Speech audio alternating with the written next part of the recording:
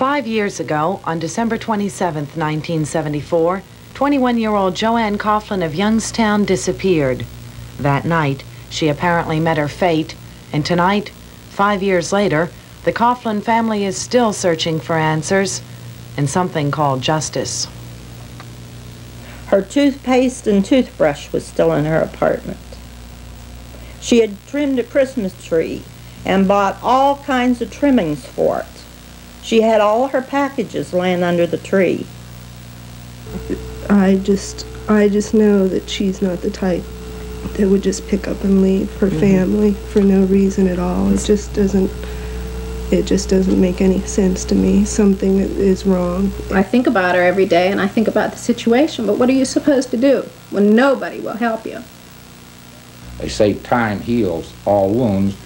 Well, the wound's healed, but it isn't totally healed yet after 5 years. December Journal. Whatever happened to Joanne Coughlim? An exclusive investigative report of 33 Eyewitness News with News Director Jack Bowe and reporter Andrea Wood. Good evening. Tonight we look back exactly 5 years ago to December 27th, 1974. That's the day Joanne Coughlim of Youngstown disappeared. From the time of Joanne's disappearance first became public knowledge, reporter Andrea Wood has been following that case. Tonight we'll report some of her findings. Jack, as time continues to pass, it becomes more and more apparent that the police probe into Joanne's disappearance is riddled with inconsistencies, discrepancies, and clues that were never fully pursued. For the Coughlin family, the lack of criminal prosecutions is a bitter pill that they still refuse to swallow. The last time the Coughlins saw Joanne was Christmas Day, 1974. Well, we were all together. We went over to Ruth's for dinner. That's my other daughter. And when we got there, Joanne was already there. And she come and she gave me a kiss. And we all had a nice big meal, and everybody was eating and laughing and joking. And, Mrs. Johanna Coughlin, her husband Lyshin, and their daughters Louise and Mary Jane all remember having a good time Christmas Day, 1974. A close-knit family. The Coughlins saw each other often. And then after we all opened our gifts and everything, why then we started to play Tripoli. We played till about 1:30 that night. And she started packing up some of her Christmas gifts to take with her, and she says, I have to go to work tomorrow. And I says, oh, do you have to work tomorrow? And she said yes, and she packed all her things and she went. The next day, Thursday, December 26th, Joanne Coughlim reported to work at the Thoroughfare Distribution Center in Austintown, where she was employed as a Kelly girl. On Friday, December 27th, the day she disappeared, Joanne's friends at work noticed nothing unusual. She seemed happy as she talked about her plans for Friday night. She had said that she wanted to go to the health spa. She was excited. She had taken a membership at the health spa. And right after work, she was going to go there for her first visit, I believe.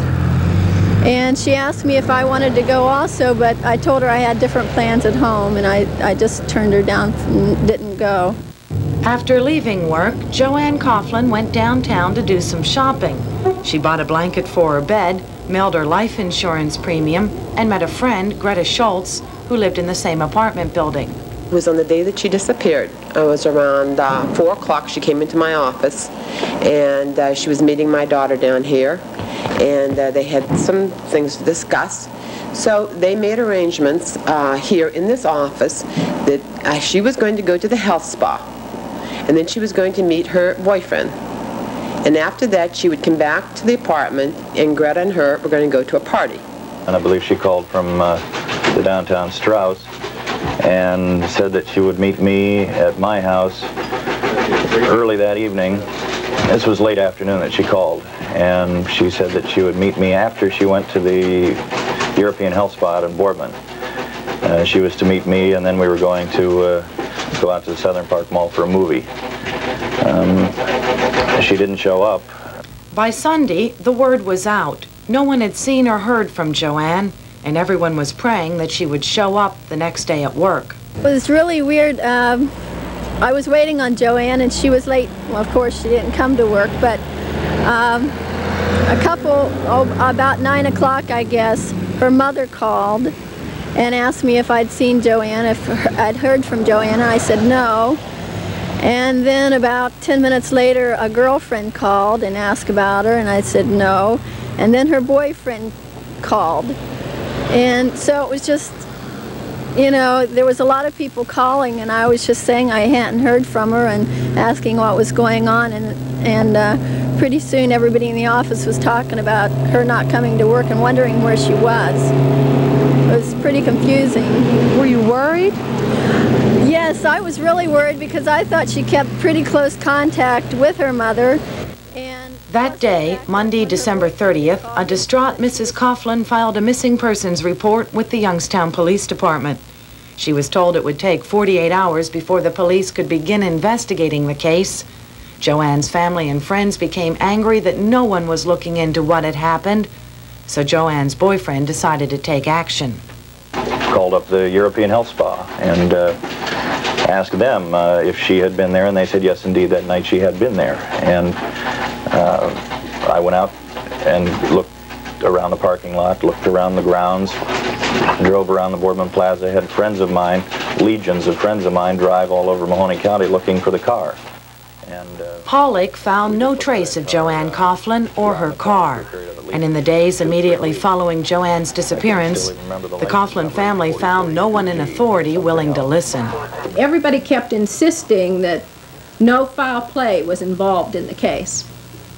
And that Joanne was 21, that she ran away. That's what everybody kept insisting. I think maybe that's why the case went so cold. They really didn't take it seriously right from the beginning. Her little suitcase was missing, and her hair dryer, and her swimming suit, everything that you would take to the spa. Nothing else was missing. She had paid her life insurance that day. She sent it that day. She also bought a blanket for her bed down the street that day. And who would go and run away and leave $3,400 in the bank? But Joanne would just not pick up and leave and go somewhere without telling somebody. She didn't seem despondent or depressed or anything that would indicate that she would be thinking of leaving or going anywhere for some reason. Not at all. While no one seemed to notice Joanne's disappearance except her family and friends, Joanne herself was always noticed. As a small child growing up in Newcastle, she was friendly and outgoing. She excelled in school, and she soon became involved in numerous activities. In 4th grade, Joanne's picture appeared in Instructor magazine demonstrating an art project. She learned to play the flute, and in 8th grade, when the family moved to Youngstown, Joanne moved to Adams Junior High, where she was able to make friends with ease. At Wilson High School, Joanne was nominated to the homecoming court, and she was voted co-captain of the majorettes. She joined the concert choir, the Senior Girls Ensemble, and the National Honor Society. She became a member of Wilson's drama circle, and she started looking towards the theater for expression. When she graduated in 1971, Joanne Coughlim took a job at the Jewish Community Center in Youngstown. She developed an interest in social work, and she was sent to YSU for a year of classes. But about a year before her disappearance, Joanne started to want more. She left her job at the center, took tap lessons, and became very involved with the Youngstown Playhouse, where she won good roles in Dames at Sea and The Last of the Red Hot Lovers. She always left you with a smile on your face. You could tell she enjoyed what she was doing. She was making the best of it every time she was on that stage, and she always put on a wonderful performance, always. The thing that impressed me most about her was her love of life and her humor.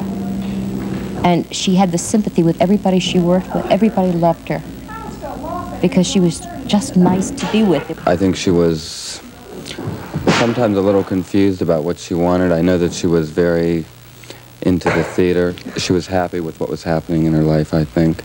She was getting involved a little more in the theater, a little more with people.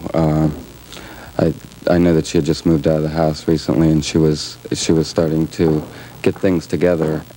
While Joanne was recognized on stage, inside she often felt like no one cared.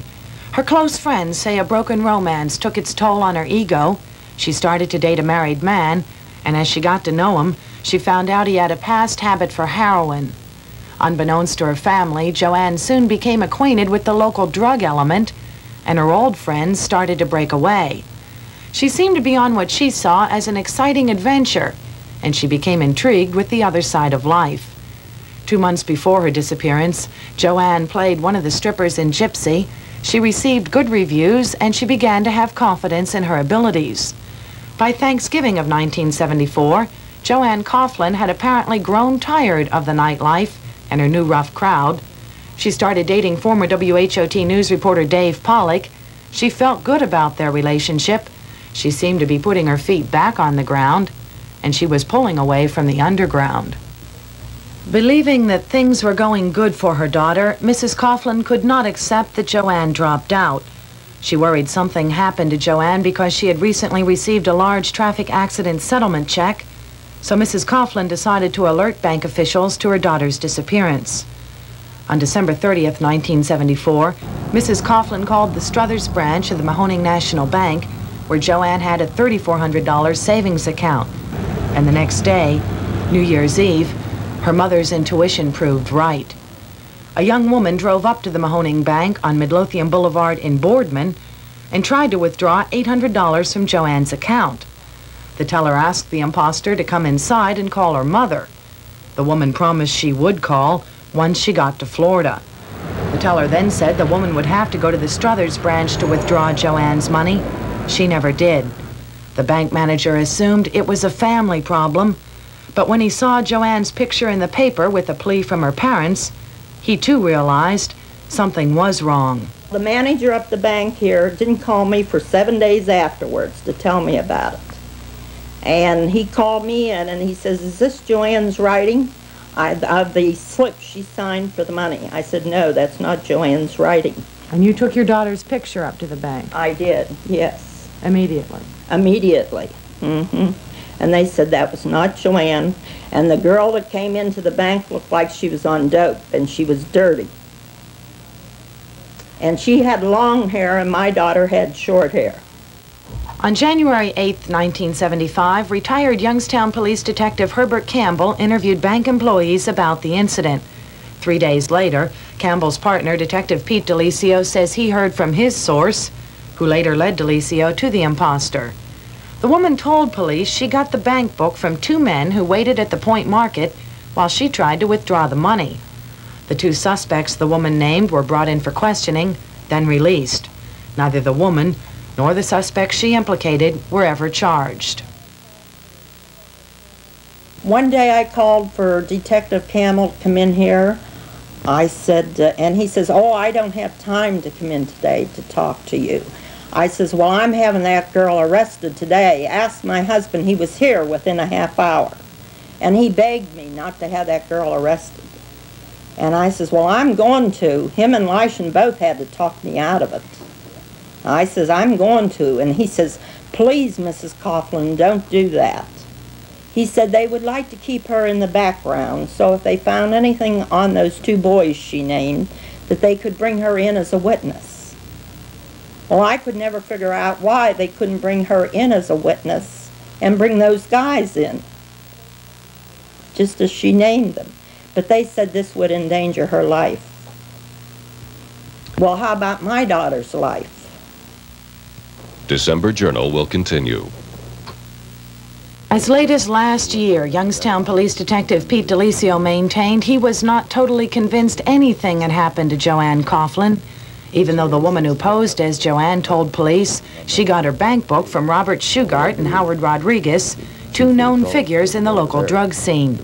Interviewed at his Poland Township restaurant, DeLisio defended the decision not to prosecute the woman for attempted bank fraud in terms of a calculated gamble.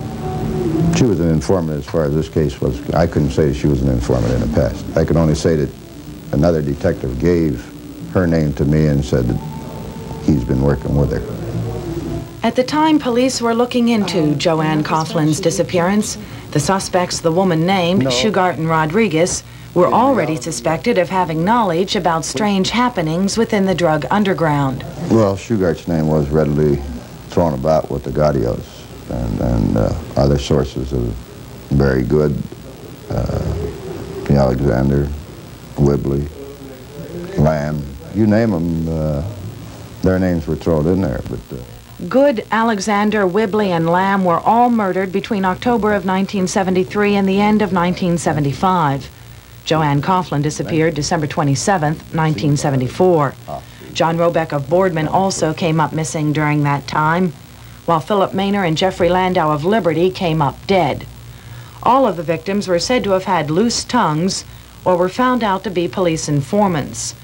Each killing is believed to be connected cases of retribution, and in many of the crimes, of which one is only officially solved, Robert Shugart's name has been mentioned. his name has been coming up as possibly involved in a number of murders. But there was nothing that I could prove or any other police officer in the outlying districts can prove that he is the actual trigger man on any killing. He is a suspected individual involved in it, but I cannot be emphatic and say that he is. But Rodriguez, all I could tell you about Rodriguez is that where he lived, there was an intensive narcotics investigation going on at a particular time. It is likely that Joanne Coughlim may have met Shugart and or Rodriguez. Both men were known to her former boyfriend. Joanne had once gone to a party at Jeffrey Landau's apartment, and Landau was killed just 18 days after Joanne disappeared. Shugart told police Rodriguez lifted Joanne's belongings from a drug party in Warren. We contacted the Warren Police Department Narcotics Division. They couldn't ascertain what went on, if there was, in fact, a party. And the only people that said that there was a party were the same people who were caught with Joanne's belongings. That is correct. So in essence, they just could have been covering themselves. That is a possibility also. Do you think they were? Well, at the time, no. I thought sincerely that there was a party, and this is where they did ascertain her objects. Police relied on the so-called party in Warren to explain why they thought Joanne Coughlim probably decided to drop out. Minus her body or any physical evidence, and with the decision to forego prosecution on the bank incident, the investigation reached a dead end. That is, until the end of February 1975, when a call was made to WBBW's Dan Ryan show. Okay, we're back in action at 11 minutes now past the hour of 10. Good morning, you're on the air. I know that he has a large audience, so I did call Dan Ryan quite a few times.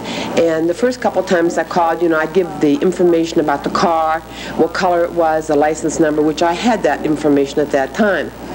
And he did receive one call from a man that said he had heard about a girl screaming on the Villa Maria Road. The caller, George Vaporides of Lowellville, was responding to Mrs. Coughlin's announcement of a $500 reward. Vaporides reported that the incident took place around Christmas time on a dead-end road off Villa Marie Road, straddling the Ohio-Pennsylvania line. It is at this point that more discrepancies appear in the investigation. I went out, Detective Campbell was off, on his day off, and I went out there and I spoke to, that was on March 4th, 1975. I was out near the convent out there on Villa Marie Road, and I spoke to 5 different families, and they couldn't put anything solid as to there was a girl screaming there. We asked who was home. We asked for their assistance, and they were not able to. They were in a position they would have heard a female screaming outside, but they didn't. What would you say if I told you I talked to those same people and they told me that they did witness a screaming woman? They not only heard her, they saw her being dragged from a car. That is true, there was, but they couldn't say that this was Joanne Coughlim. This could have been another incident. They told you that they did see something. Right. They'd seen an automobile, they'd seen a girl scream, heard a girl screaming, but there was none that, this came up later from another source, but we were never able to ascertain that this was Joanne Coughlim. I was able to ascertain that the incident happened at 10 p.m. on December 27th, 1974. Would that lead you to think that it might have been Joanne Coughlim? What date? December 27th, the same date she was last seen. Well, that's possible, but Although Delicio claimed the Villa Marie lead was inconclusive, he still had a few nearby quarries searched, looking for Joanne's car and possibly her body.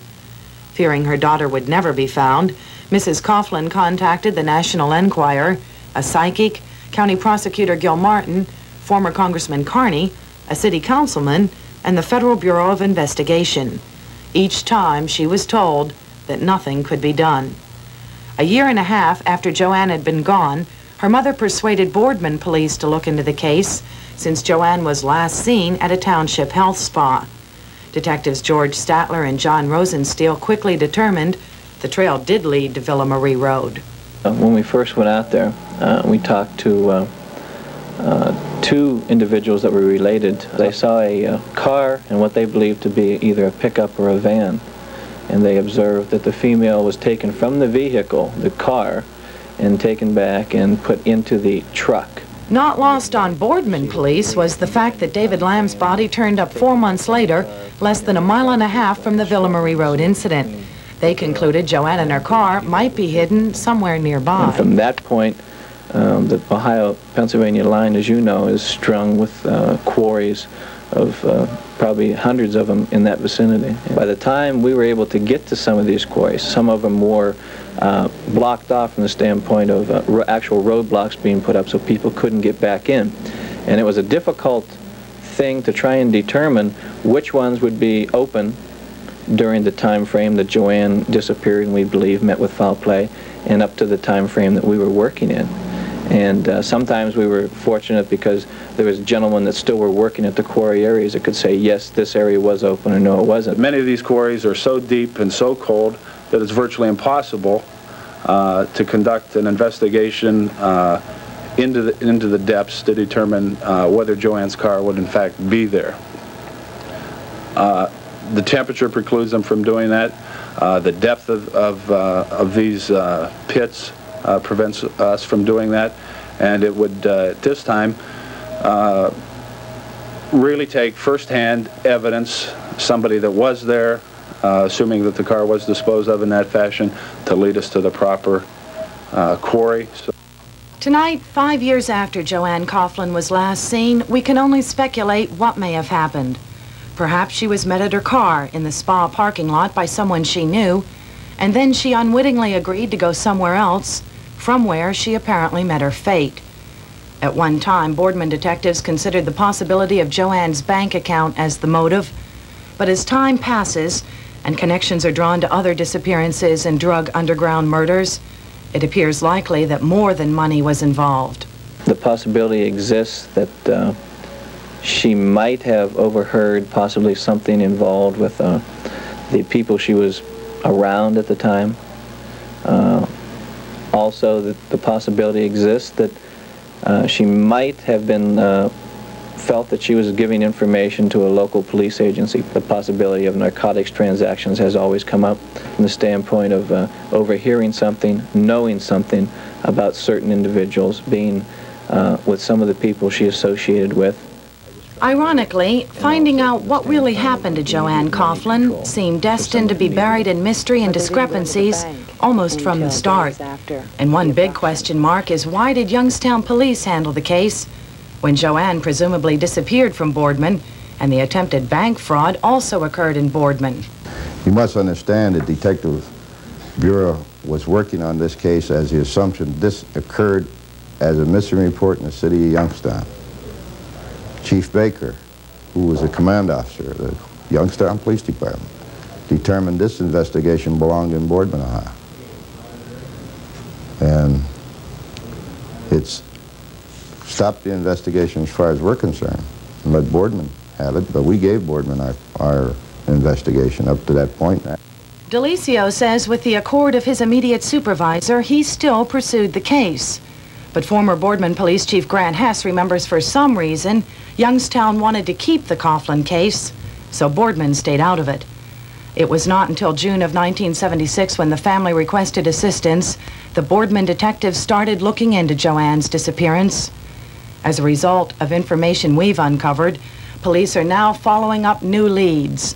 But unfortunately, 5 years later, the Coughlin family is still waiting for all of the answers, and something called justice. I think this is going to be like another file that I worked on it since 1969. It's legally declared dead now, but it's an open investigation in the police department, though. Open. Never really closed, but That's collecting correct. a lot of dust. That's correct. Until someone comes forward and might become involved in a crime, now wants to look for help, may admit something here that may be valuable information to this investigation.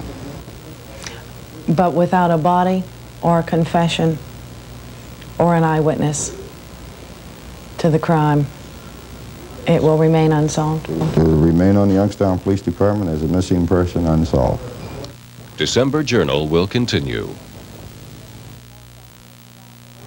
There are many more questions about the way the police handled the investigation into the disappearance of Joanne Coughlim. The suspects implicated by the woman who posed as Joanne at the bank, Robert Shugart and Howard Rodriguez, were never forced to give alibis for where they were December 27, 1974, the day Joanne Coughlim disappeared. In addition, police never looked into Joanne's former boyfriend's connections. Matter of fact, we had to tell police that he used to live in the same building as where they found Robert Shugart when they brought him in for questioning. After it was apparent that the decision not to prosecute the woman who posed as Joanne would not produce any additional information, neither the woman nor the suspects, Shugart or Rodriguez, were ever brought in for questioning again. The statute of limitations on the attempted bank fraud expires in just 1 year. Now, Andrea, the names of Shugart and Rodriguez keeps coming up in the investigation. Where are they now? Both men are now in prison. They are doing time for crimes that Youngstown police say they used as pressure points in order to get more information out of them about what may have happened to Joanne Coughlim. The family has gone through this now for 5 years exactly. Uncertainty, not knowing the frustrations involved in the investigation. What are their feelings right now? Well, they're a very strong family. They want to know the truth more than anything else. They accept Joanne's disappearance as her untimely death, but they say they can never accept the fact that whoever apparently killed Joanne is still getting away with it. Now, is the investigation still going on? Very much alive. We've produced some leads which police are now checking into. We also urge anyone who might have any sort of information, no matter how inconsequential you think it is, to please contact the Boardman Police Department. It will be followed up on, and we will continue our investigation. Yes, we do have new information. We will be following up on that, and we will air that information and the developments in the Coughlin case as it happens.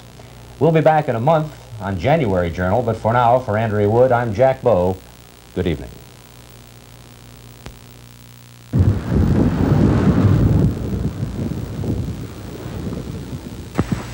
I had the sneaky feeling that something was sadly amiss. I said, I think the car's in the quarry and Joe's in the quarry. That was my first words to my wife. She asked me, and that's what I told her.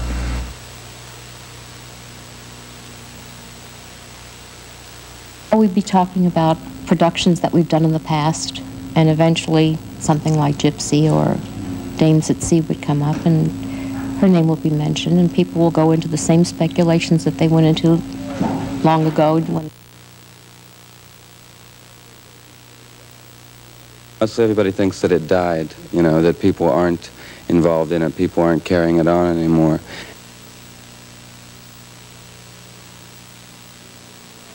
After they got the proof that the girl had Joanne's bank book and charge cards and forged it, I assumed after that things would take off from there, but it never did.